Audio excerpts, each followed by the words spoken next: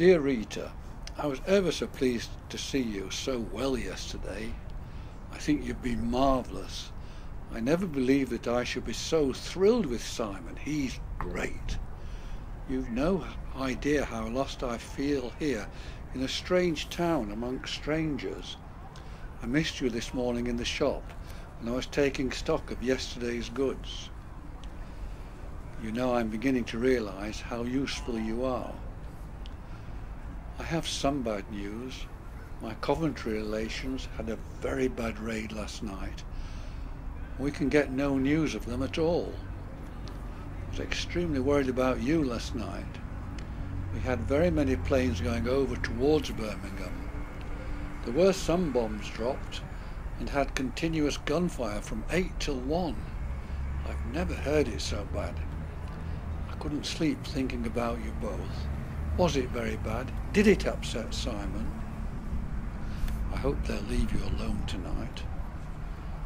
How have you felt today? Have you any pain? You looked fine yesterday. How's his lordship? Isn't he great?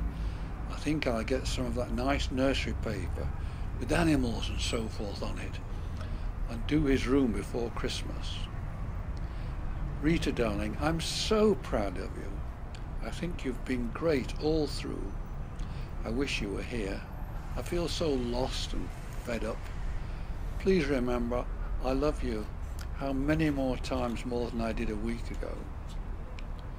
Simon has made me realise, even more than ever before, what a great wife I've got. See you Sunday.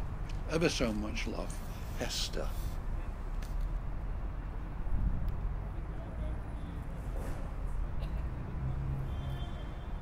My darling Hester, I expect you were very worried about the raid last night, so I thought I'd write and tell you that we are quite safe and well. I think it must have been a pretty bad one, but I think Coventry got the worst of it. We had the warning about 7:30, and the all clear didn't go until 6 in the morning. The planes were going over till 5:30, and the barrage was terrific. I stayed upstairs until 1 o'clock, but I couldn't go to sleep, and I guessed you would rather I was in the shelter, so I asked them to take me down. It was much less noisy down there, and I managed to go to sleep. It was lovely to see you yesterday, darling. It seems a dreadfully long time until Sunday, but I expect it'll go soon. Take care of yourself and don't work too hard. Come as early as you can on Sunday, then you can stay a long time. All my love, sweetheart.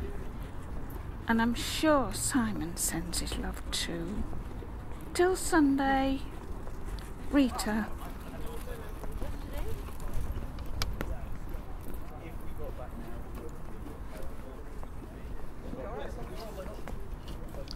My darling wife, I'm very sorry indeed to disappoint you by not coming over to see you tonight. But remember, I did my best and am nearly in tears because I failed. Was the air raid very bad on Monday night? I've heard they've had it very bad in Birmingham. We had 3 bombs in Pershore itself at 2:30 in the morning.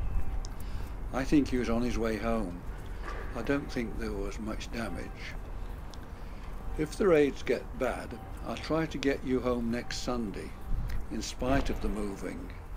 Perhaps you could stay at Sherwood's. Do you remember this might last a week? I do feel annoyed not being able to see you. I'm going to have one of my bad tempers, I'm sure. How have you felt today? How's Simon? I hope he's been good. Thanks for your lovely letters this morning. I really had a weep after I read it. Silly of me, wasn't it? Darling, please remember that I love you terribly, and I'm really upset not to see you tonight. Ever so much love, Hester.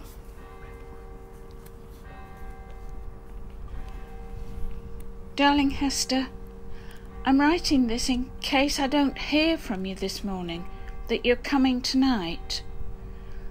Then I'll be sure that you get it by Thursday morning. Did you get home quite safely on Sunday? Oh, you must have done, because you rang up yesterday, didn't you? I asked Gracie whether you were coming today, but she said no. So maybe I shall hear from you this morning. I got your letter yesterday, and it cheered me up. You write such jolly letters. Dr. Starson says Simon is a fine little boy. They're going to ask him if I can have my stitch out today. Then I think I shall be able to get out of bed. I miss you so much. A hot water bottle isn't a very good substitute for a husband. All my love always, Rita. My darling Rita, I was awfully fed up at not seeing you last night, and even more so now at your instructions not to come by train, but probably it is trying to do the impossible, especially with the raids on. Was the raid last night very bad? We had a warning at 7:15. Many planes went over and we could hear distinct gunfire. I of course was certain that Erdington would get it. I've been very busy both at the counter and in the office. Do you realise I've got to do Christmas orders next week? This has made things difficult, so I've not done all my buying for Christmas yet. It seems to me that next week will never come. I seem to go on and on, yet am no nearer having you and my home again. Do you feel like that? I suppose we shall be settled sooner or later. How do you feel? I suppose you're wanting to get up now. How's Anthony Simon? Tell him Anthony Hester is jealous of Anthony Simon's mother because he can have her all the time and Anthony Simon can't.